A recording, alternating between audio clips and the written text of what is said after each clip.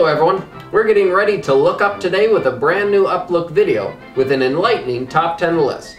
You can like the video, subscribe, and ring the bell to make sure you don't miss out on any of our future videos.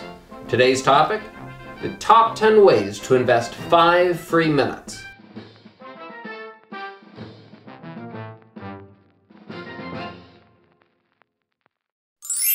If you do a web search on how to spend 5 minutes, the internet is full of ideas on how to turn time into money.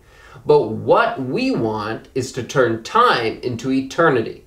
We have plans to do with things with our hours, but life goes by and we need to redeem those precious minutes.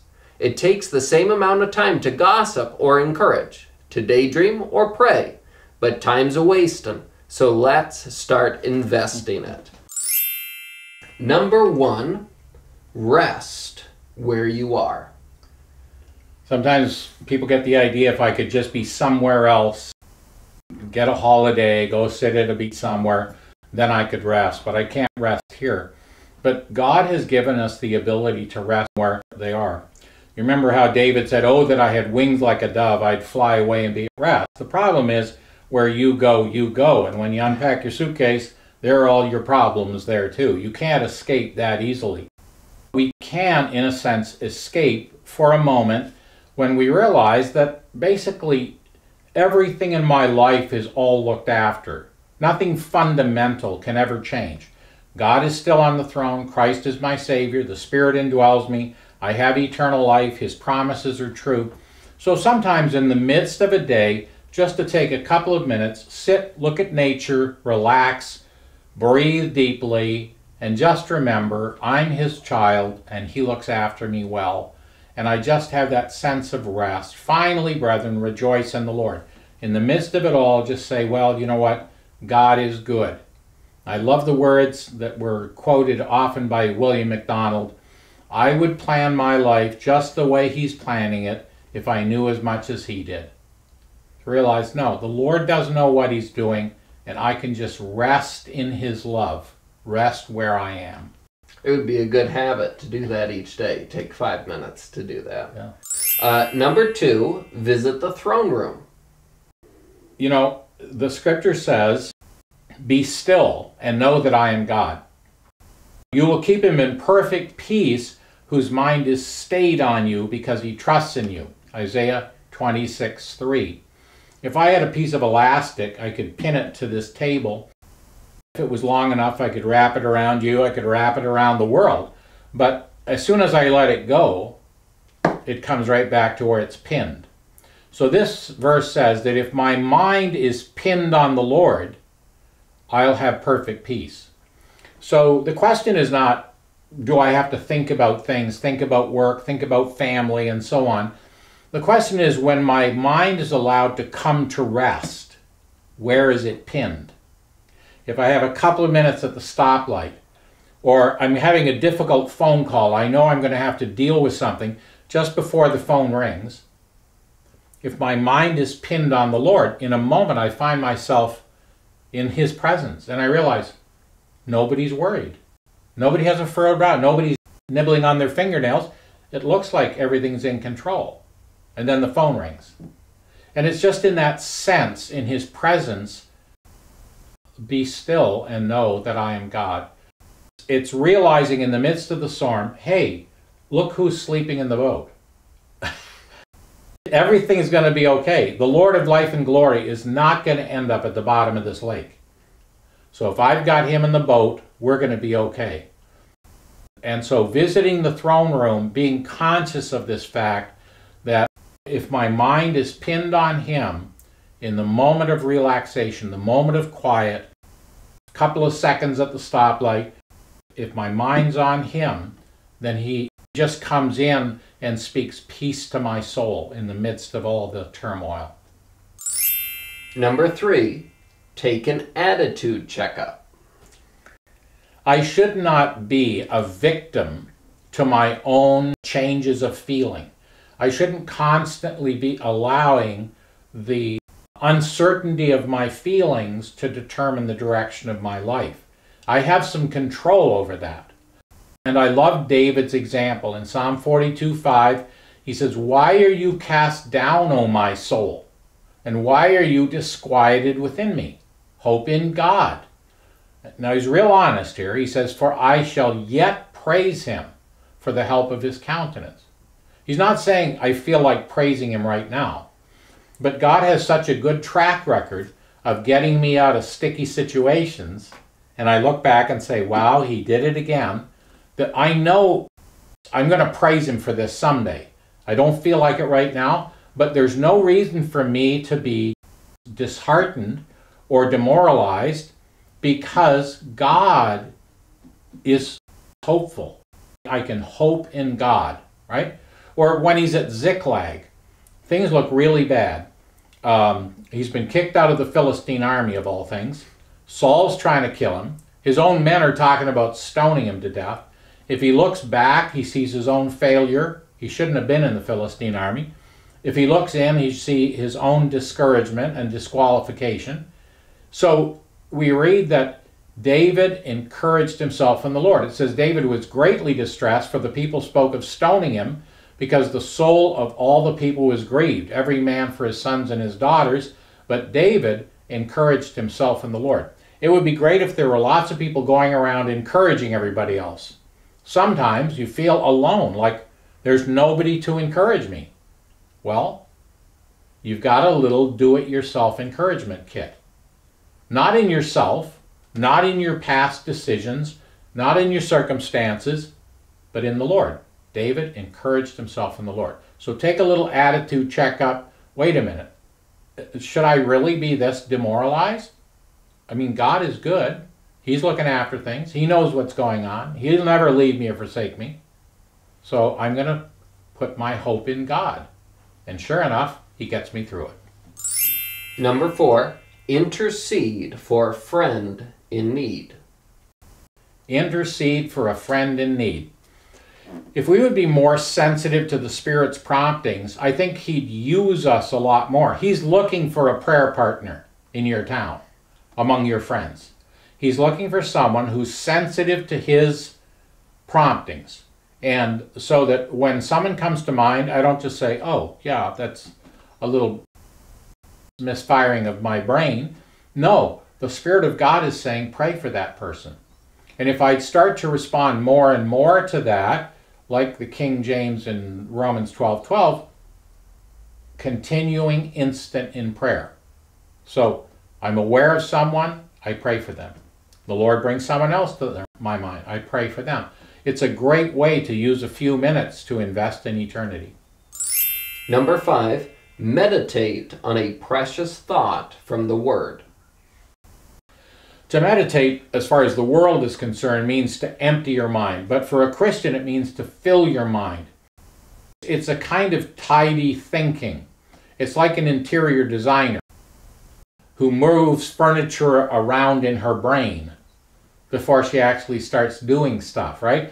And so to meditate means that I have this thought and I run it by other things I know. I use my imagination, creativity, the scriptures, circumstances in my life. Hey, this fits that situation. I could have used that verse for this, or maybe even witnessing, or I have a friend who needs this verse. So meditation is recombining things in my mind, like a chef who says, I think a little of this spice would help enhance that flavor, or I'm going to serve that with this on the side. So we take ideas in the Word and think, what does this tell me about God? Or do I have friends that need to hear this verse? Or this should apply to my situation. So meditation is squeezing the good, chewing up, masticating, and getting all the flavors out of the truth. I think if we do that and ask the Lord to illuminate our minds to see the truth in a fresh way, and then say, Lord, give me someone to share this with, it's a great way to get the good out of a passage. It buys back the time. My mind is like quicksilver, and it runs in all the wrong directions. And so again, if I can, the scripture says, how do I keep pure? By meditating on His Word, by putting it in there and keeping it fresh in my mind. It's a great way to spend 5 minutes. Number 6, reach out to encourage someone. We have so many tools today, whether by text or email or calling or sending something, to say, I just prayed for you, the Lord laid you on my heart, I wanted to encourage you. We need this. We need it. God's people need each other. I saw this first in Japan many years ago, where the Christians were using technology in this way. They'd have a little bathroom break, they'd go into the bathroom, and they'd text one of their friends, I just had a chance to witness to someone, pray for me. Or, I'm feeling a bit discouraged, the boss gave me a hard time, help me to be more diligent, whatever it might be. And they were constantly sharing things with one another, and they felt this sense of esprit de corps. We're in this thing together. Instead of feeling the enemy's attack is to divide and conquer, to make us feel alone. And we're not alone. And we need not only to pray for each other, but to communicate with each other and to encourage each other. Number 7, memorize a verse. If you can understand a verse, you can memorize it much easier. And so, again, this meditation and memorizing go together. I don't have to memorize my living room. You could ask me what kind of material, what's the purpose of each piece of furniture, what's its location, and I could go through it in 3 or 4 different ways. The color scheme, right? Because I'm familiar enough with it. And so if people are familiar with a verse, it's halfway to memorizing it. And little children may need to memorize, but older people should meditate, and as they meditate, memorizing becomes so much easier. But I think it's a good thing for us to memorize the Word of God, to hide it in our hearts. It's the world's best all-time seller. And so when I talk to somebody, I can say to them, hey, here's a sentence I memorized today. Can I give it to you? And people will say, of course. I don't even have to tell them it's from the Bible. And I just quote the sentence to them. And many people are amazed at the wisdom that is communicated through one sentence of the Bible. And then I can share it with them that it's actually from the Word of God. Number 8, in your heart at least, sing a love song to the Lord. Some people find this very strange, but the Lord loves to hear us singing His praises. And it's the first evidence of a Spirit-filled life. In Ephesians chapter 5, be filled with the Spirit, speaking to yourselves in psalms and hymns and spiritual songs. This isn't just mere entertainment. This isn't like the person in the car beside you that's beating on the steering wheel and hopping up and down listening to some worldly song. The joy of the Lord is your strength. Israel went into battle singing the victory song. So there's power in that. There's energizing in singing the Lord's praises. And as I say, it's making melody in your heart. So even when you're on the job, you may not be able to lift your head back and sing like you're in the shower, but you can sure sing in your heart to the Lord. And the Lord is blessed by it, and your heart is strengthened by it. It's a good thing to do. And so even to have a little hymn book in your car, or to have a hymn copied off in your pocket, this is my hymn for the day, learning all the verses, thinking about it, thinking about scriptures that reinforce those verses, and turn it into praise, to praise the Lord in the beauty of holiness. It's part of our role as priests to be praising the Lord, offering the sacrifice of praise, the fruit of our lips. Number 9, take a few photos of creation on your phone and share them. We need to get on heaven's wavelength. You are worthy, O Lord, to receive glory and honor and power, for you created all things, and by your will they exist and were created, right? So we often think of the other passage in Revelation where they say you're worthy because you were slain and you've redeemed us to God by your blood, but the first verse of that hymn is actually singing praise to Him as the Creator. So to be able to look at the beauty of creation and say, I know the person that invented that flower, that designed that bird, that threw those stars in space. And to remind God's people against a wave of evolution, everywhere we hear it, everywhere we look, people have imbibed the evolutionary lie. And one of the ways we fight against that by being sweet and happy is by just enjoying the beauty and order of God's creation and give Him the credit for it.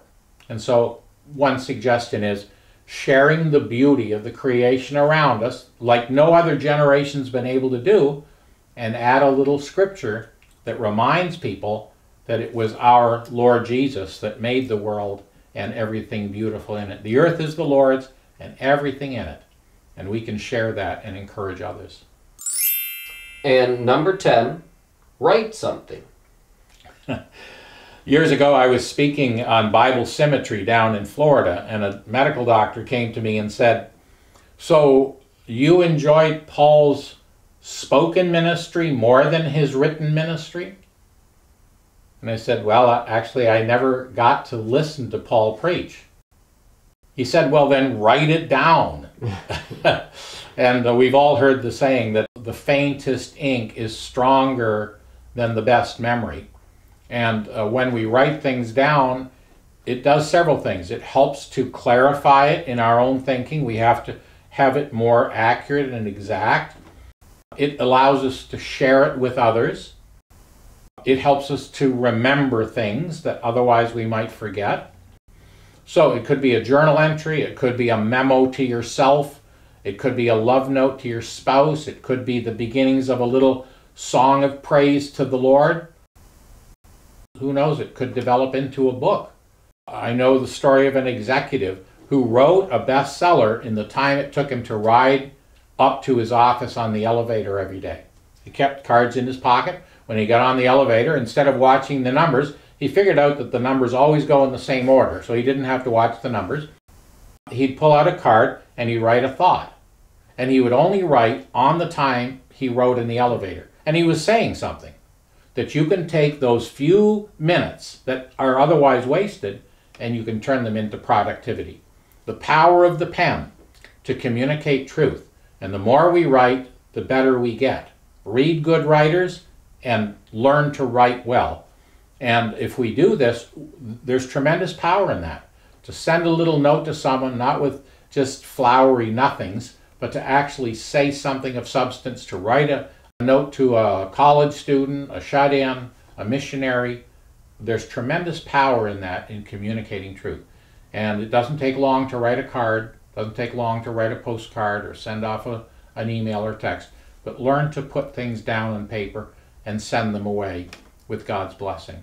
Well, just a few things, a few ways to take 5 minutes and to redeem them, to turn them into eternity by being proactive, being intentional, looking for opportunities, not thinking of it as a wasted time, but incorporating these little activities into the few minutes here and there, and in the end, finding out that they sometimes are little seeds that spring up into a whole harvest of good things.